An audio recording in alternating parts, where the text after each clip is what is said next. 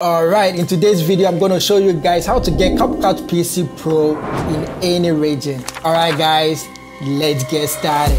So first of all, this is not free. I'm in Finland and we don't have CapCut PC Pro on the App Store. We only have it with the mobile version. So this is what you do.